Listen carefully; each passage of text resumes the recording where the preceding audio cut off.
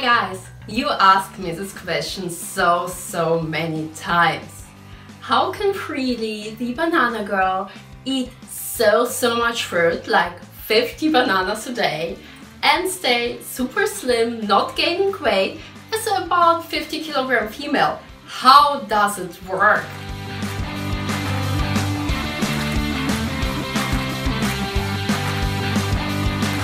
Where does all the energy go? And now I decided to give you the science-based answer.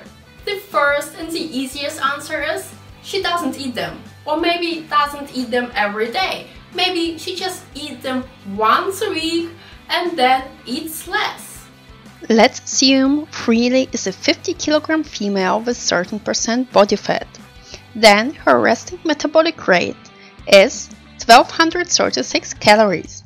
That is actually the energy she needs just to live, for her heartbeat to breathe, and just for her blood to circulate. Then, for food digestion, she would need about 124 calories. As she doesn't just sit there all the time but also moves, her non-exercise energy expenditure would be about 247 calories according to my estimation. This makes a total daily energy expenditure of 1607 calories without exercise.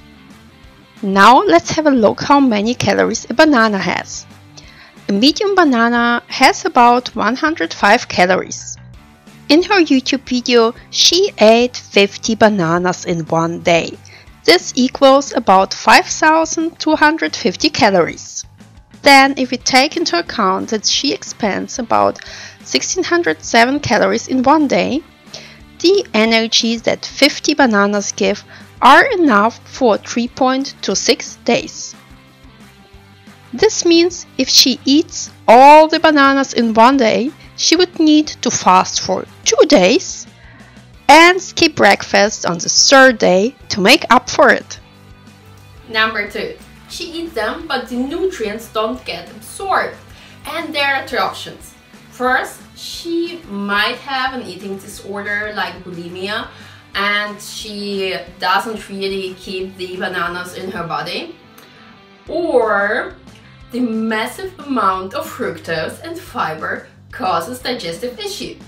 So she gets diarrhea. That's why she can't absorb everything. Okay, third option. Let's assume she really eats all the bananas and they get also absorbed. According to the first law of thermodynamics, you can't destroy or create energy. You can just transform energy from one form to the other. For this reason, if Freelee eats really that many bananas and get all the calories into her body, then we need to find a way how to transform these calories into another form of energy so that she doesn't gain weight. We know that she exercises a lot, she cycles, she runs. So let's check out how many hours she has to cycle to burn all these calories. As already mentioned before, 50 bananas have an energy content of about 5250 calories. Freelee's daily total energy expenditure is about 1607 calories. This means that she needs to burn off 3643 calories through cycling. Cycling with a pace of 19 miles per hour or 32 kilometers per hour burns about 0.167 calories per kilogram of body weight per minute. However, this number also includes the basal metabolic rate and the energy the body needs to digest. So I need to subtract from this number actually the total daily energy expenditure during the time of cycling, which I have done. After I've done it, I got that she needs to cycle 437 minutes or 7 hours and 17 minutes to burn 3643 calories. Another option is she uses the energy she eats in form of bananas to produce heat. Let's check out how much heat she can produce. Let's assume that the heat that is used to heat up Freelee's body is the heat she produces from excess banana consumption. As I calculated before, about 50 bananas a day equal 5,250 kilocalories, and Freelee's daily energy expenditure is 1,607 calories. This means that there are 3,643 calories we need to burn. Freelee's body weight is about 50 kilograms and the heat capacity for a human is 3,470 joules per kilogram per degree Celsius.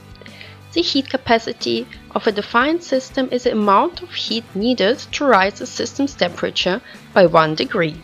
And now we just need to calculate by how many degrees we are going to rise the temperature of the system called Freelee. We need to rearrange the formula first.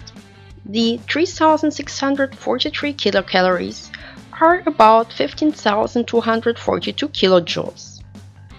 When we divide it by 50 kilograms and 3,470 joules or 3.47 kilojoules per kilogram per degree Celsius, we get that the energy amount Freelee gets from the bananas can rise her body temperature by 88 degrees Celsius. Let's assume Freelee's normal body temperature is 36.6 degrees Celsius. So, with all the energy she gets from bananas, she can reach 125 degrees Celsius, which are 257 degrees Fahrenheit. Let's assume she doesn't really start boiling at once. If spread it over a 24-hour period, then the average rise in bodily temperature for 1 hour is 3.7 degrees Celsius, which would equal a body temperature of 40 degrees Celsius or 104 Fahrenheit. So, if you are cold in winter, maybe you should get the Freelee to keep you warm. And there is another option. Maybe she's vibrating. Maybe she uses all the energy just to vibrate. There was some research that examined the metabolic impact of shivering. In Freelee's case, let's assume severe shivering, just to expend as many calories as possible. Severe shivering involves gross movements of the trunk and upper body and lower extremities. The researchers have found that severe shivering gives a hypermetabolic index of 2.4. The hypermetabolic index for energy expenditure was derived by dividing a time average measure of resting energy expenditure by expected energy expenditure. For our case, we just take Freelee's resting metabolic rate, which is very similar to her resting energy expenditure. When we multiply it by 2.4, we get 2,966 calories per day. Well, it's still not enough to make up for the 5,250 calories she consumes, because there is still a 2,284 calories difference. So we need to come up with something else. Let's add fidgeting. Fidgeting expands 10.3 kilojoule per minute above the resting energy expenditure. These are about 2.46 calories per minute and 147 calories per hour. This means she would need to stand while fidgeting for 15.5 hours in order to burn 2,284 calories, which we had left after we made her severely shivering for 24 hours.